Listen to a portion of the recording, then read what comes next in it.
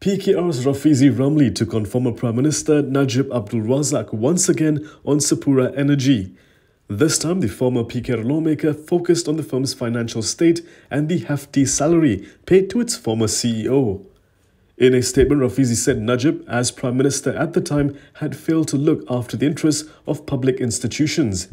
He was referring to Permodalan Nasional Berhad and KWAP, shareholders in Sapura Energy. Going through Sapura Energy's books, Rafizi said that an executive director representing the majority shareholder had raked in close to 1.1 billion ringgit from 2009 to 2021 in salary, bonuses, rental, intellectual property fees and others. This is believed to be in reference to former Group CEO Shahril Samsudin, who was Sapura Energy's largest shareholder and whose salary had been a long matter of contention. Shahril had explained in 2018 that his high salary was due to a share covenant he had with financial institutions when the group refinanced its 14 billion ringgit in loans.